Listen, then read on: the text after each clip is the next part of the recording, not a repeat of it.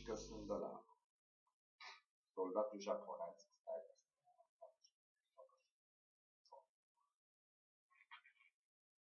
Soldatul japonez care era în pădure și avea o peșteră.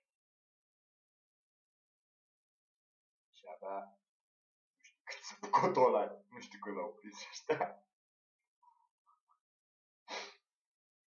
Cred că era cam dificil de asta. El m-a înrășit. Era nimic. Zicea, băi, e război. E război. Se uita pe lume. Unde e? Că nu. Cum vedeau că vine.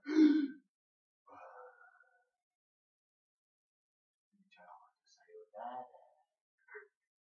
Gloanțe mai avea telefon. Pula mea de gloanță după câteva zile, dar nu știu, după 23 de ani. Au prins ăștia. După ce se termină să Pearl Harbor-ul cu tot. Păcat. Se terminați și Hiroshima și Nagasaki. Și rămăse pe insulă. O insulă singur. Toți se retrăseseră. Ăsta a rămas rătăci. Se uita. Gloanțe. Și era arma aia după război de răcins. Nu pula mea cât de călită era. Aia rezistase. Cred că se duse la ghermuși, la gândaci, la păsărici. Și aștepta să vină inamici.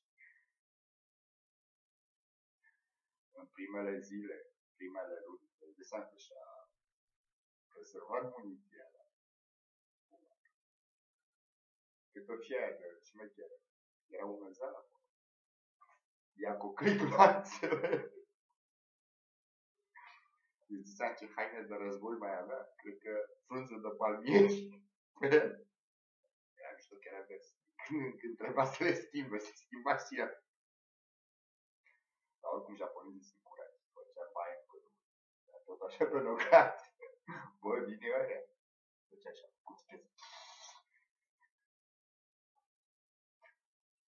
Și când l-a prins, mamă, dar de seama cât de greu l-a prins ăștia. Că ăsta știa toate controlele insuliței. Ăștia au cartografie să le da. Era no man's land pe tine. Adică termonima lui, dar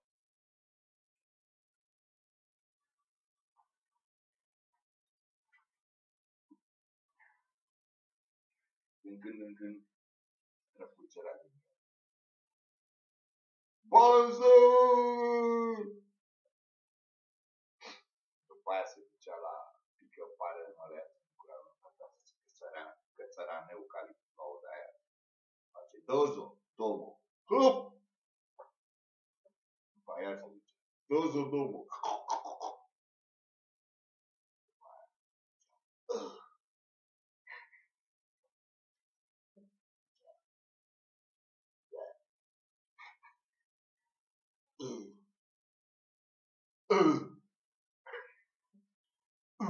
cum fac ei, știi?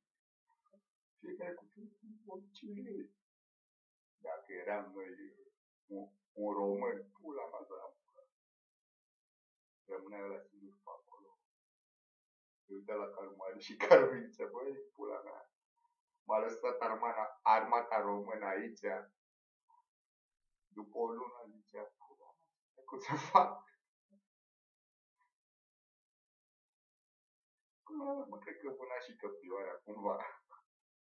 Zicea că și ăla vâna căprioara. O capcană, o groapă de aia, băgă, știi, să uși. Venea căprioara. Pac, o lua. Știa el, pula mea, dacă nu tot știa. Mă uita la ocean. Bă, trebuie să mă uit pe internet, că trebuie să fie povestea asta. Eu doar o știu pula mea dintr-o revistă după vremea cu bunicii. Eram adolescent. N-am vrut.